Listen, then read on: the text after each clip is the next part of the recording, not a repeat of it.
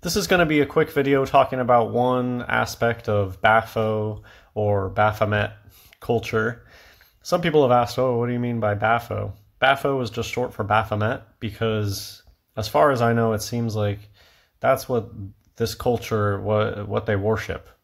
They worship Baphomet. They really push the notion of trans, and look at the statue of Baphomet, and they're all about pushing trans beauty and making androgyny out to be the best thing ever. And just look at the media. Nothing new. The media has always been, it's obvious that they push androgyny. And yeah, it goes into alchemy, and I just say Bafo to talk about, there's a whole class of people that they all do the same things. That's what it's a culture. It's a Bafo culture, and it transcends all over the world. There's people that do the same sort of things. And so that's why it's really why I started making videos to begin with, is to find other people who are like, yeah, that happened to me too. And there's going to be so many people out there that can relate to these videos. That's why I do like making these videos. And that's why I'm going to share a few comments, because I think people like these videos because they can relate. They're like, oh, that happened to me too when I was growing up, or oh, my family was just like that. So I'm going to read this comment. It's so interesting that you mentioned the silverware. I was talking about spoons. Spoons are a big symbol. These people communicate with signs and symbols. They don't necessarily sit down and write a book about saying this is what spoon represents. It's kind of just, I think that they see enough of it through context, and they have discussions behind closed doors, certainly. But I don't think that there's like a well-defined list of what all of their signs and symbols mean. It's about context and about reading the situation.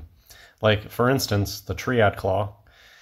I most often just see that where people are just like, before they come into your house, or if you're standing around a group of people. And I think that those people, they think that they're like in charge, because if you go look at all the old portraits of the big shots, they're doing that symbol.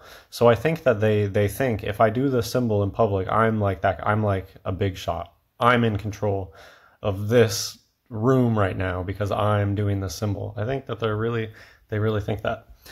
Okay, so I'm gonna keep reading. I had 3 small children with my husband. After my parents left, our spoons were almost all gone. I asked my husband, who was from Brazil, if witches have a thing with spoons. He knows macumba, as many Brazilians come into contact with this, not sure how it's pronounced, and he said yes, absolutely. I do believe my Bafo mother threw them in the trash. She also has a history of stealing from me. She threw away many of my textbooks when I was in school, getting me into trouble, and stole almost all the jewelry I bought with my babysitting money. It's hard to say, I mean, because my dad threw away my homework too, and it's just because he's a crazy OCD freak. So some people will have similar stories, but for different reasons. This sounds more targeted, like this person really has it out to get her. Whereas in a lot of times, these people will they're narcissistic, and they just cause damage all around them, and it might not necessarily be like super targeted, but you still might have similar stories. I'm just saying, like, I did grow up where a lot of times my stuff would get thrown away, but it was just slightly different. It's because my dad is OCD and narcissistic, but he also is a Bafo. These people, they are similar. They act similar a lot of times. Here's this next one. This was actually the comment that made me want to make this video and talk about one aspect of the culture, and that's these training episodes. So I'm going to read this. I'm 100% sure my mom is the family handler. Everyone has always answered to her, and my brothers have always been putting her on a pedestal. I also remember when we were at a vacation where my mom is from, and I left with my dad, and my mother and 2 brothers stayed behind. I found it so weird, but now I know that they were probably going to get illuminated and maybe some tea training. This was an excellent comment. On the surface, it doesn't seem like that much is happening, but I can just relate to this so much, and I think it's really important because these people, they just act in certain subtle ways that are very abnormal. What this reminds me of is the whole story of my brother's facial implants and how they tried to blame it on me. He just had a planned plastic surgery appointment, and they performed this whole psyop on me in the morning to make it out like I hit my brother in the head with a baseball bat. I did not. I've talked about the story in the past. I don't need to rehash the whole story. But the point of that story that relates here is, I remember right after the incident happened, they shuttled me and my sister off to school.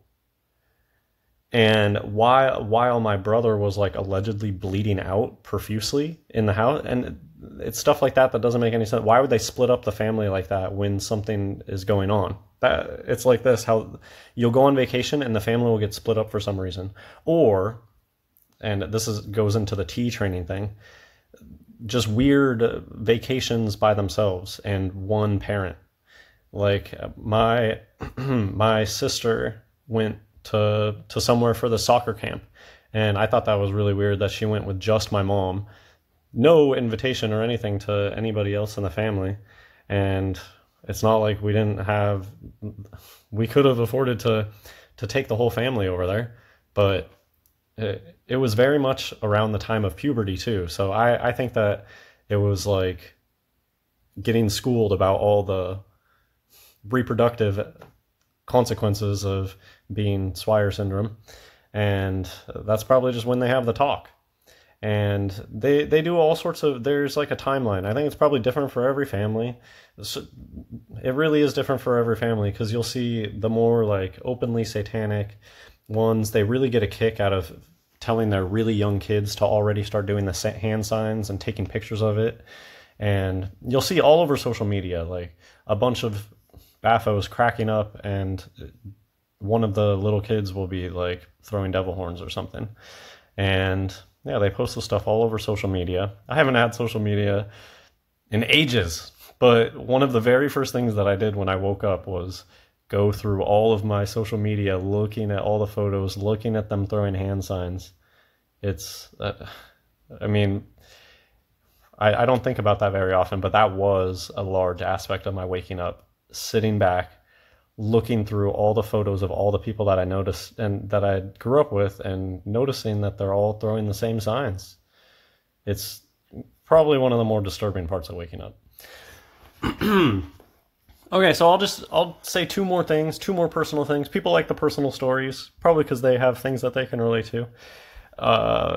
Just something that comes to mind is it's kind of interesting to think back and try to think of like, oh, what were they being taught around this time?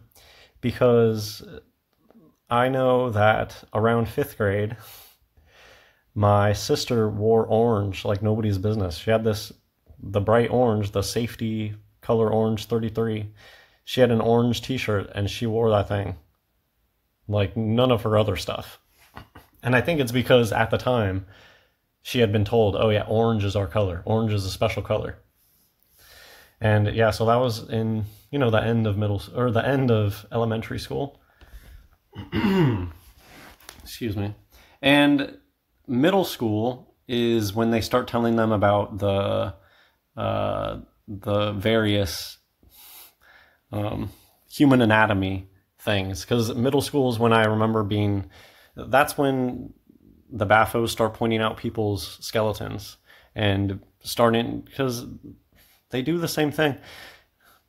And it's kind of sad because they come from a situation where their parents will start poking fun at them for the ways that they look weird or whatever, and they end up going and taking it out on regular people, because while they're getting their T training, learning how to, no, you got to walk like this, they're being made fun of. You're walking like a dude, like you gotta.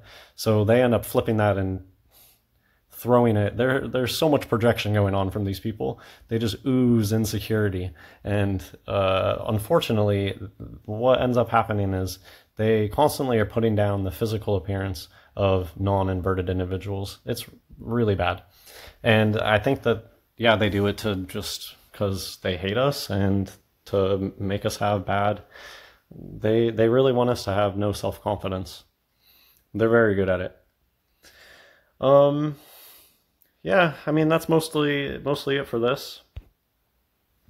Luke chapter 12, verse 53. The father shall be divided against the son, and the son against the father, the mother against the daughter, and the daughter against the mother-in-law against her daughter-in-law, and the daughter-in-law against her mother-in-law. I think that this is more of a verse just talking about the breakdown of the family unit that we see everywhere today.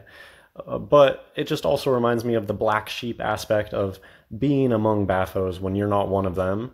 You're going to feel like an outsider. You're going to feel like they're against you, like unfairly pitted against you. And yeah, I definitely grew up with a lot of that, feeling like an outsider. And for no reason, no amount of trying to fit in or get included is going to do any difference. That's what my 20s were about, figuring out that it doesn't matter what I do. They just want to see me suffer. Yeah, let me know in the comments how you like this video, and God bless everyone.